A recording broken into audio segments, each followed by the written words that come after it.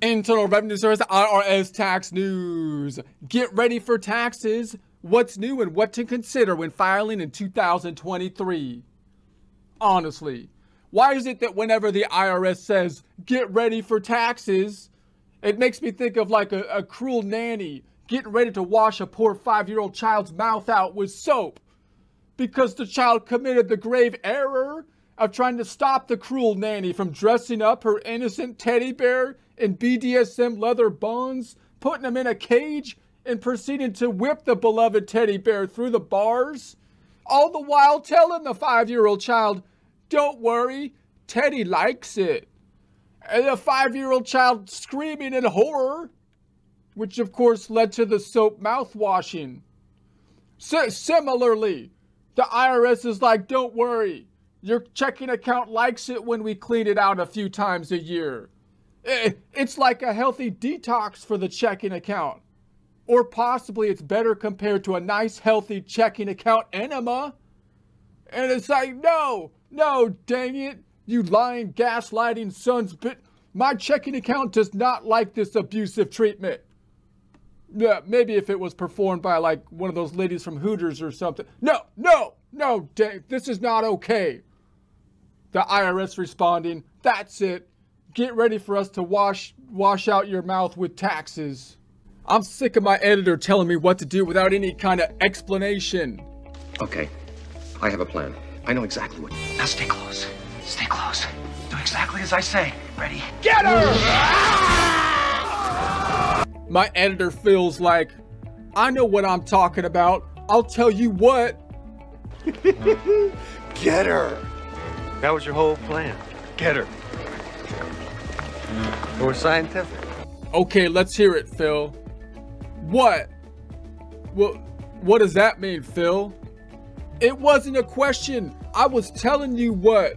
Like that. I'll tell you what. Don't talk back to me when I'm telling what. Yeah, but you didn't convey any actual information, Phil. You just said what? I mean, I don't understand the point. You don't even know what that means. Oh, I see, says Phil. I'll tell you why. Okay, Phil. You tell me why. Why? What? No, I already told you what. Now I'm telling you why. Stop talking back when I'm telling you stuff. Stop talking. But you did it again, Phil. I mean, there's no actual content to what you're saying. I mean, where is this going?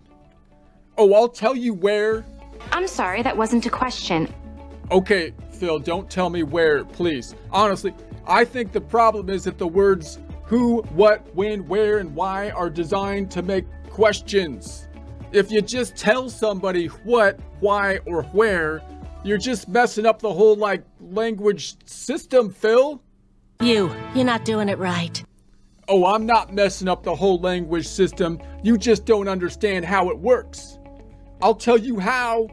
This is ridiculous. Utterly ridiculous. IR 2022-213, December 6, 2022, Washington. The Internal Revenue Service encouraged taxpayers to take important actions this month to help them file their 2022 federal tax returns.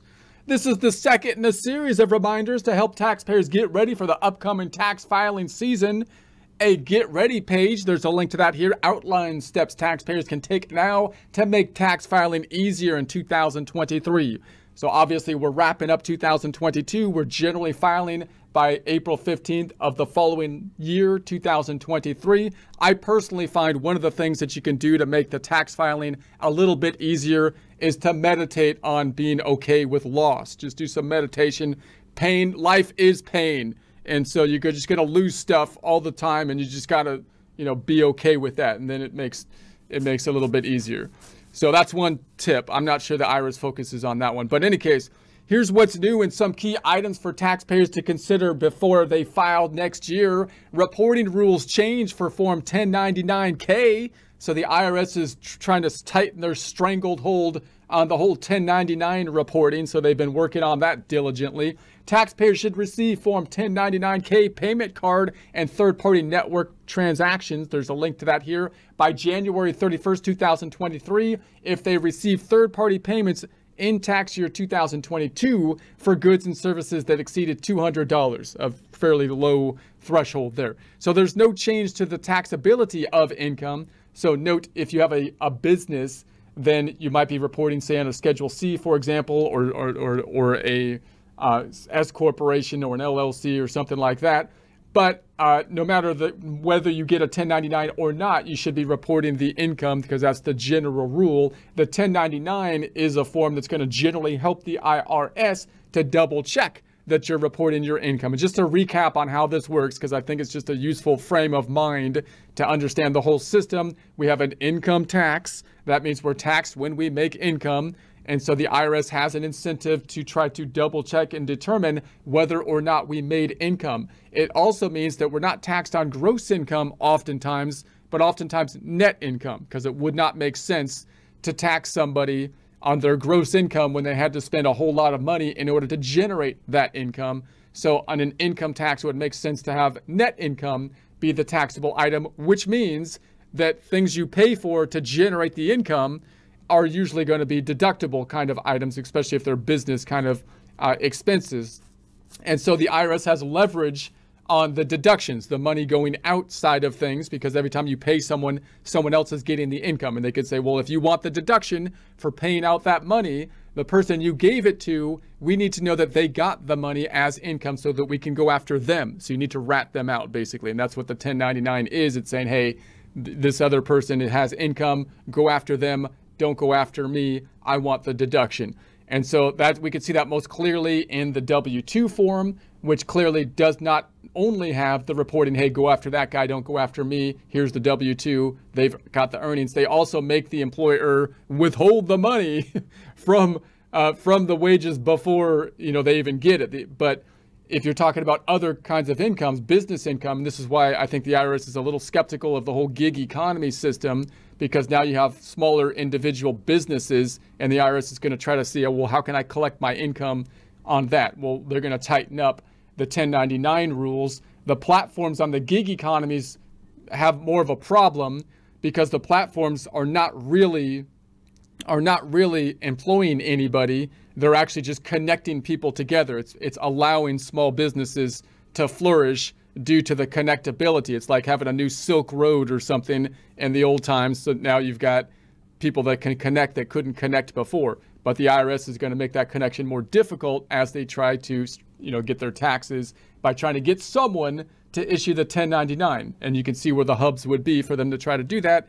Either the platforms that are connecting people or the payment tools like a PayPal and the intermediary payment tools are going to try to force them to issue the 1099s, which could have some negative impacts economically from the structure of the business, but that is what it is. So all income, including from part-time work, side jobs, or the sale of goods, is still taxable. Taxpayers must report all income on their tax return unless it's excluded by law. So anything you earn by definition of the tax law is usually taxable unless they specifically exclude it, right? Whether they receive a Form 1099-K, a Form 1099 NEC, non-employee compensation, or any other information return. So obviously you're still supposed to report any business income. It's just whether or not the IRS has to double check to look over your shoulder to make sure you reported it. So prior to 2022, Form 1099-K was issued for third-party networks transactions only if the total number of transactions exceeded 200 for the year and the aggregate amount of these transactions exceeded 20,000. So that's a much smaller requirement. And one of the things that this is going to do is going to make it so that the platforms have to be fairly established. You have to have a fairly established platform to kind of comply with these kind of laws. So oftentimes these kind of laws actually solidify the single player platforms, meaning monopolization of a platform, because big companies actually like these kind of rules to some extent because it drives out their competition they're startups and they can't really compete with those rules. So in any case, it is what it is. The American Rescue Plan Act of 2021 lowered the reporting threshold for third-party networks that process payments for those doing business. So now a single transaction exceeding $600 can require the third-party platform to issue a 1099-K. Money received through third-party payments networks from friends and relatives as personal gifts or reimbursements for personal expenses is not taxable. So they're going to have to come up with a system where they can distinguish the payments that you're making through these platforms, like a PayPal or something, which are business related or which are just money transfers to friends and family. So the IRS cautions people in this category who may be receiving a Form 1099 for the first time, especially, quote, early filers, end quote, who typically file a tax return during the month of January or early February, to be careful and make sure they have all of their key income documents before submitting a tax return. A little extra caution could save people additional time and effort related to filing an amended tax return. And if they have an untaxed income on a Form 1099 that isn't reflected on the tax return they initially file, they could mean they need to submit a tax payment with an amended tax return. So if you mess up and you don't include the income, then you might have to amend the return possibly. So if the information is incorrect on the 1099-K, taxpayers should contact the payer immediately, whose name appears in the upper left corner of the form. So if the platforms mess up and give you a 1099 or something like that that wasn't actual income, that's kind of a problem, because you can't just file the tax return and get it solved on the IRS side of things, because the IRS now has that 1099 and thinks that you're cheating them if you do that. So you have to go to the actual platform and try to fix it there and say, you got to send another 1099. It doesn't matter the one that you got. You're not really the key component of this 1099. Giving it to you is not real. That's what the IRS kind of says they're doing. We're trying to inform you in this. No, they're giving it to the IRS. So you got to say, give it another one to the IRS, because they think I have income that I don't have, and they're gonna hold my refund or whatever if you don't fix it. So the IRS cannot correct it. So some tax credit return to 2019 levels. So this means that the affected taxpayer will likely receive a significantly smaller refund compared with the previous tax year.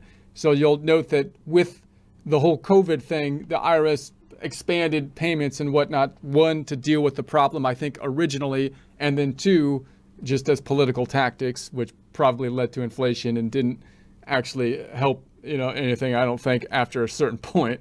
But I'm not even sure. But in any case, that's what it is. So now they're going to have to pull back on it at some point, because they obviously went way over the top on it to some degree for a pretty extended period of time, and that could be painful when you have to pull back some of these credits that they increased. So changes include amounts for the child tax credit, the CTC, earned income tax credit, the EITC, and child and dependent care credits. So those who got $3,600 per dependent in 2021 for the CTC child tax credit will, if eligible, get $2,000 for the 2022 tax year. For the EITC, eligible taxpayers with no children who received roughly $1,500 in 2021 will now get the $500 in 2022. The child and dependent care credit returns to a maximum of $2,100 in 2022 instead of $8,000 in 2021. Visit credits and deductions for more details. There's a link to that here. No above-the-line charitable deduction. During COVID, taxpayers could take up to $600 charitable donation tax deduction on their tax returns. So this whole charitable thing is kind of interesting, because you'll recall that the prior administration tried to simplify the tax code, and one of the ways you could do that is to try to say, I'm trying to get away from these itemized deductions, which usually impact more well-off people, and try to have more people have the standard deduction. That would simplify the tax code, you would think, and have, but so that what they did is they increased the standard deduction, and then you can imagine what's going to happen. Some people like some of the items on the itemized deductions, like charitable deductions and whatnot. So those things, it seems to me, kind of leak over to other areas. They're like, well, what if we can put some of the charitable deduction on above the line, or a Schedule 1 type of deduction and whatnot? And you see those kind of changes. Now, that was a temporary change. A lot of these changes they put under the cover of COVID, policy. So the administrators say, hey, there's an emergency, but then they're doing whatever they want to do, which will probably basically like giving out political candy is what they tend to do, because under the veil of an emergency, in order to gain political points from my skeptical vantage point is how I see it. But in any case, now that's going to bounce back as well. And it's kind of interesting. You can debate that topic in terms of some of those itemized deductions. Should they be more or less valuable and whatnot? They complex the code, but sometimes you might say, well, some of them are good or bad. I still fall on the side of typically simplifying the code is probably better.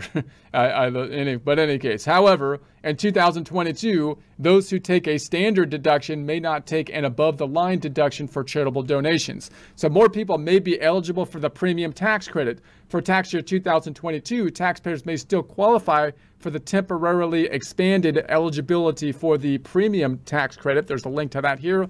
Eligibility rules changed to claim a tax credit for clean vehicles. So review the changes under the Inflation Reduction Act 2022 to qualify for the clean vehicle credit. So there's a link to that here. You can check that out.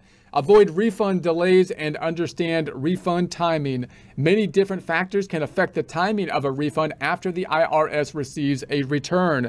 Although the IRS issues most refunds in less than 21 days, the IRS cautions taxpayers to rely on receiving a 2022 federal tax refund by a certain date, especially when making major purchases or paying bills. So you don't want to expect a refund, go out and spend a bunch of money because something could happen, right? The IRS might delay the refund because there might be a problem or something like that. And remember, whenever they say 21 days, that's like an average. They've got to come up with some kind of average there. That means that some people are going to be above and below that average. I'm not sure how in the world they come up with that number, but I do know they have an incentive to try to make it as low as possible to look as good as possible while still trying to explain why they have some returns that take far longer than that and whatnot. So I wouldn't just count on that number, in other words.